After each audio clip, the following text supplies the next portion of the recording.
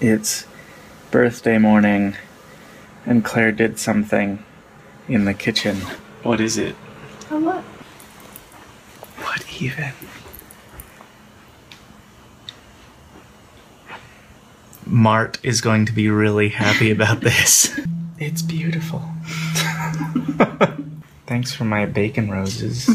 Let's celebrate my birthday by taking a calculus midterm. I'm gonna find my birthday derivative. It's quite bitterly cold today.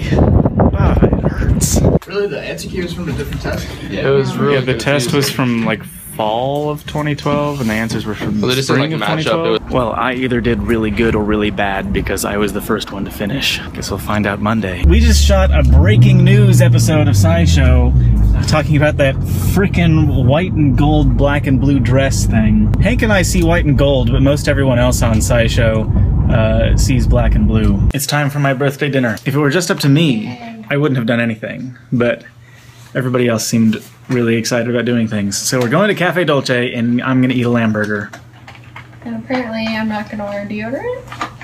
I don't know where it is. I'm not gonna eat the bun, though, because I'm still on my low-carb diet. Speaking of the low-carb diet, I found out today that Lent is actually longer than 40 days.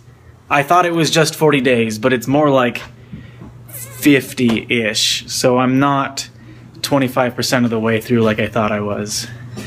Show me. Go make some. We're back home from dinner. I have 2.5 hours to finish some computer science homework. So that's probably what the rest of my night looks like. Happy birthday! I finished my assignment with 20 minutes to spare.